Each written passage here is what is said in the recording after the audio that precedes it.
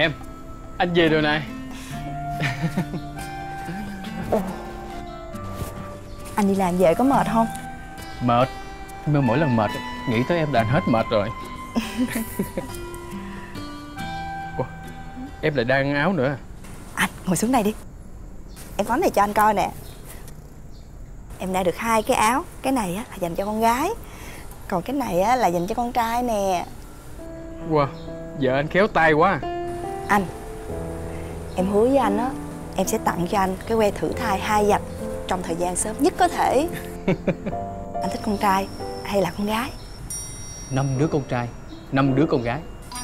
Là 10 đứa hả? Ừ. Tham lam quá à. Làm như người ta là cái máy đẻ của bà vậy đó. Thôi, em đang đi. Anh vô trong anh tắm chứ nha. Ừ.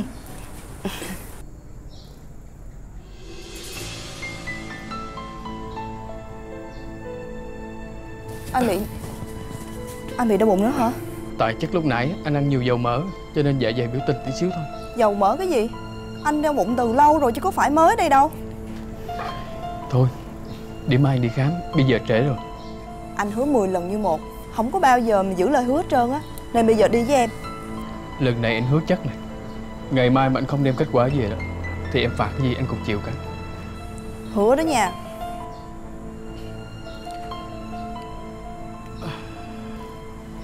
Đó, em thấy không? Nó đau chút thôi à. Bây giờ hết rồi nè, anh thấy không? Thôi, bây giờ anh vô trong tắm nha. Em đàn áo đi.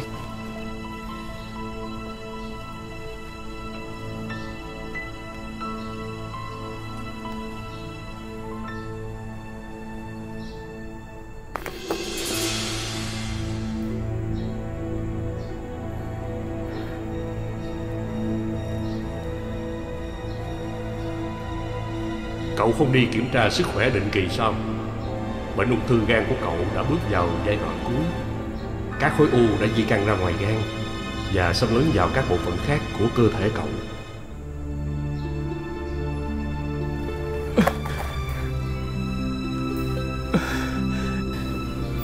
Mình phải làm sao đây?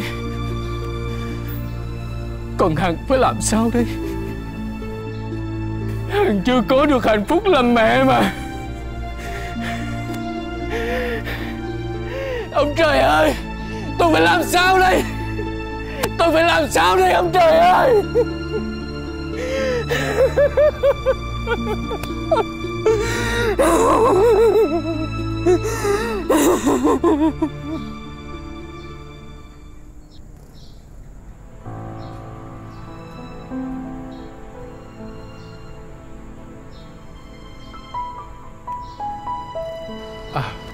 Tôi biết rồi, mai gặp nha.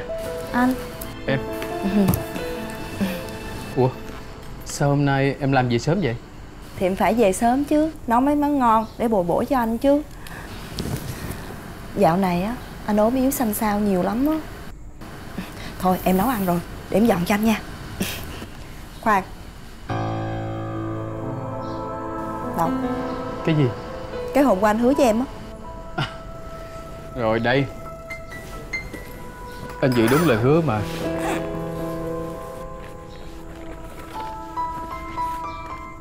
Anh nói rồi, chỉ bị dạ dày thôi, kiêng cữ một số món là hết à. Không sao, vậy thì tốt. Nhưng mà phải đi khám để cho mình an tâm, đúng không? Cũng may là mình nghĩ ra cách ghé bệnh viện khác xin siêu âm dạ dày để lấy được kết quả này. Gì vậy? Gì tự nhiên nhìn em dữ hả?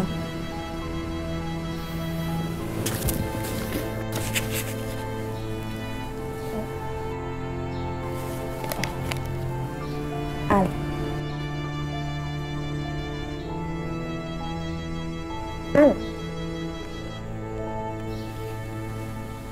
Cái gì tự nhiên ôm em cứng ngắc vậy? Tại vì em nhắc tới con của tụi mình ấy, làm cho anh cảm thấy hạnh phúc quá. Thôi, đi xuống dưới tắm rửa rồi lên ăn cơm nghe. Anh biết rồi.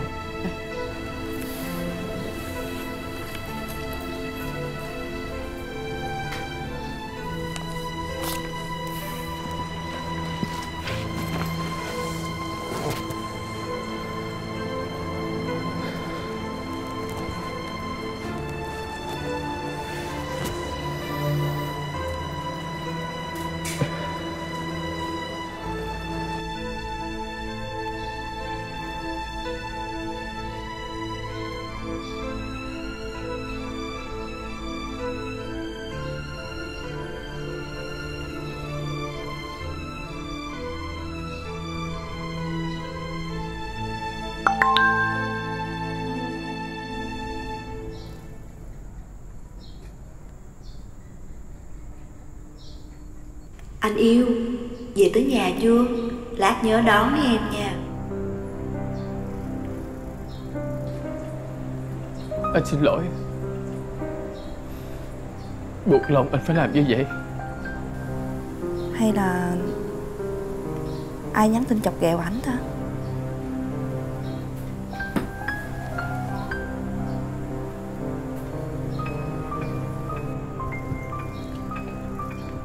Anh ra ngồi có việc tí xíu. Chưa ăn cơm, anh đi đâu vậy? Anh có hẹn bạn uống cà phê. Em ăn cơm rồi ngủ trước đi, đừng có đợi anh.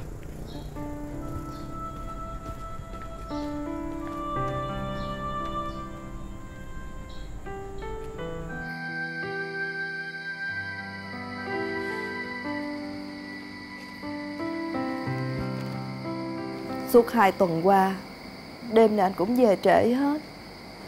Về tới nhà, anh bấm điện thoại cho tới khuya.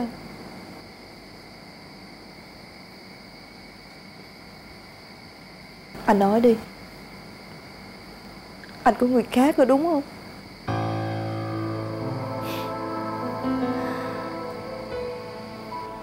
Tôi biết hết rồi. Tôi đọc hết tin nhắn của 2 người rồi. Tại sao vậy? Rõ ràng là anh có thể ly dị tôi để đến với người con gái khác. Tại sao lại lừa dối tôi? Hả?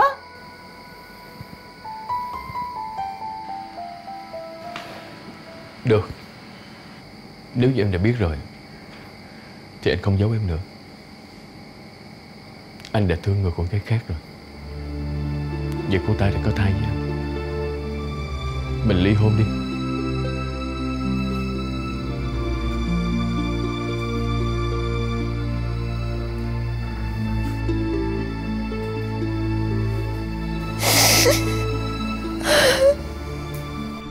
Mẹ tao ra đây có chuyện gì không?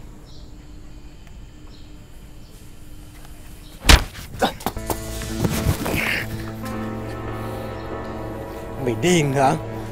Mày là bạn thân của tao. Tao đã âm thầm rút lui để mày với Hằng thuận tiện tới với nhau. Mà sao mày làm như vậy? Sao mày phản bội Hằng? Hả? Tại sao mày làm như vậy hả? Tao không muốn. Tao không còn tình cảm với Hằng nữa. Tao sắp có con với người khác rồi. Ly hôn sẽ tốt cho cả hai. Tốt chỗ nào mày nói tao nghe. Mày đừng có làm bộ. Không phải là mày đang vui mừng lắm sao? Mày yêu Hằng lắm mà. Đó, bây giờ tao trả Hằng về cho mày đó. Mày ráng mà chăm sóc cổ tận tình nha.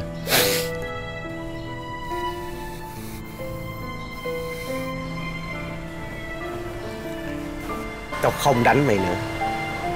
Đánh mày giơ tay tao.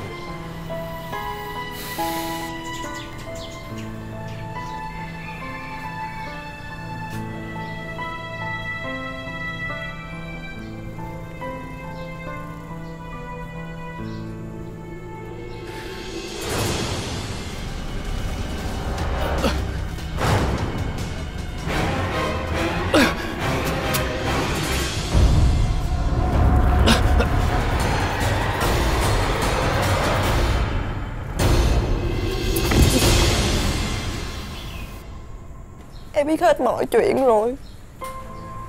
Tại sao lại giấu em? Hả? Anh không muốn em đau khổ khi phải nhìn thấy em chống chọi với căn bệnh quái ác này. Thà là để em được anh phản bội em. Như vậy sẽ đỡ đau hơn. Anh muốn em được vui vẻ hạnh phúc. Anh tưởng làm gì vậy? Làm hạnh phúc hả? Anh có biết là thời gian qua em đã khổ sở như thế nào không?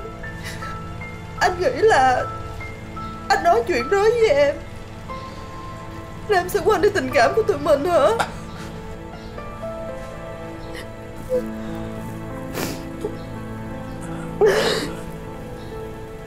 Anh Minh, em xin anh,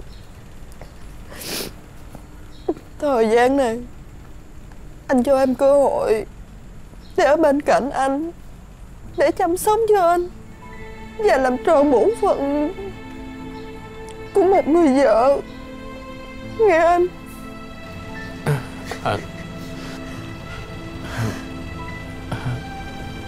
Anh xin lỗi em.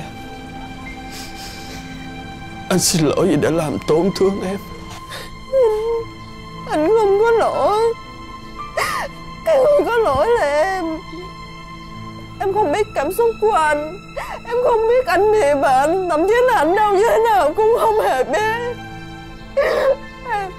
Em chỉ biết là em giận anh. Em ghét anh. Dạ, lúc nào em cũng nghĩ là anh phản bội em hết. Em xin lỗi. Em xin lỗi, em sai rồi.